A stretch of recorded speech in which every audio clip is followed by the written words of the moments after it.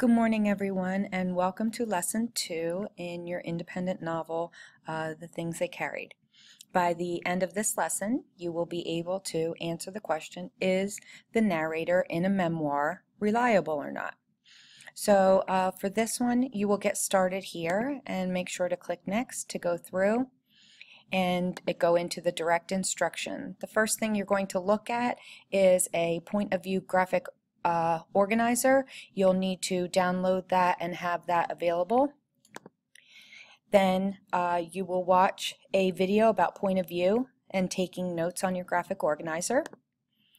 After that, you do have a reading assignment. If you don't still have the book, the PDFs are available. However, if you have the book, here are the pages. The collaborative learning of this lesson. You do have one. It says believable or not, thinking about the narrator itself. After that, you have the something about alienation, talking about those two stories that you read, and again thinking about those before you post in the discussion. On to the independent activities. You have your vocabulary practice like usual. After that, you have a note-taking graphic organizer. You're still continuing on with the web quest. This time, though, you're focusing on the other side of war research, anti-war, and again, you have the links for the graphic organizer there.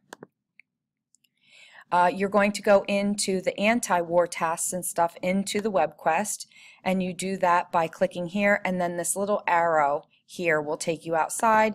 You go click, and it takes you into the web quest, if it will load. It's taking a little bit, but it'll load. If it doesn't, let me know.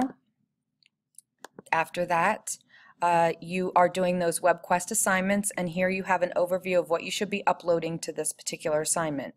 One task from the anti, a second task from the anti, and then the graphic organizer that I just showed you. It's not the graphic organizer from the direct instruction. That goes in your journal. One thing that you do have to do in this one is the next step of your capstone, thinking it through. You're actually going to create a proposal letter for your capstone project. So you'll need to go back to the graphic organizer that you completed in Unit 1 and follow the directions here, and you do have links to the file that you can submit then. If you have any questions, obviously come in during fourth block or email me and let me know what the issues are.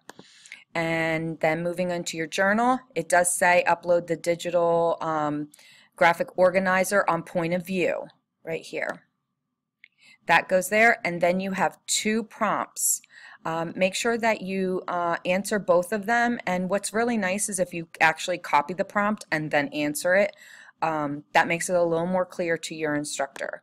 And last but not least, you'll have a very short lesson quiz.